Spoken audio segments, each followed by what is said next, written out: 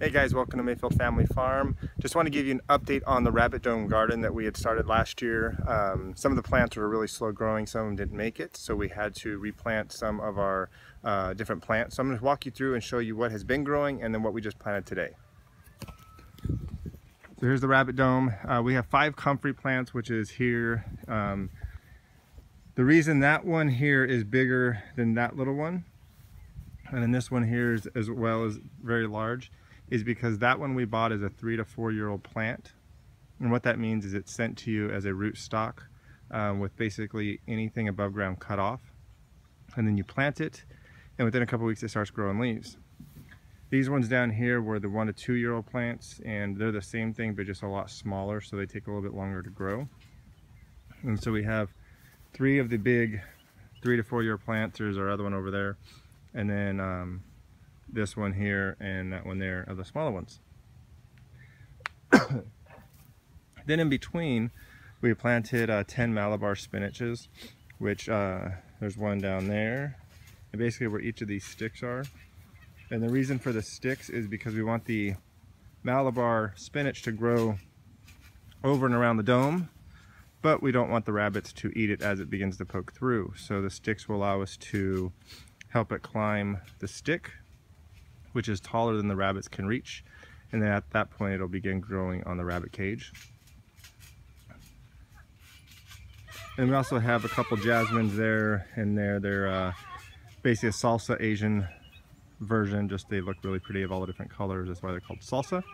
And those are just really for looks, just to add a lot of color to the dome as it's growing. They don't get very wide, but they do get very tall and long, so that'll help with it looking good. And then there's a couple of natural vines like this one here, and throughout there's a lot of just vines that were growing here native that we're going to let grow, again just because it will add to the diversity of flowers and pollinators to our yard, to our farm, as well as hopefully look pretty.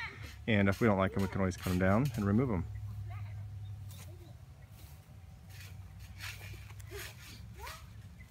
So right now we just have a soaker hose that I just do manually every day for about 10 minutes. This will be going on a timer eventually. And then we upgraded the water system here, and right now the hoses just all connect back there to water the quail and to water the rabbits.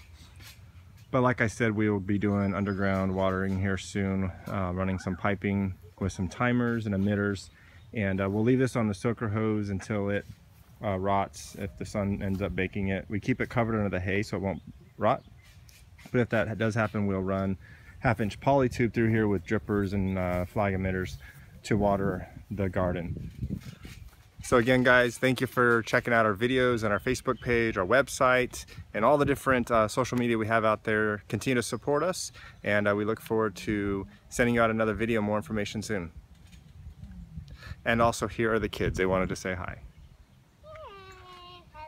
Hello. What are you guys doing? Jumping. Playing animals.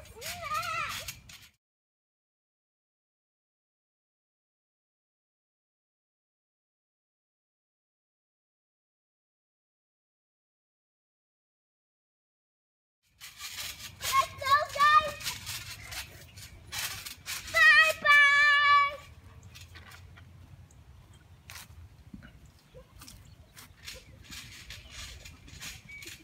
That's the queen bee. She means business when she's standing up there with her elbows on her hips. There's little chicks. There's the ducks.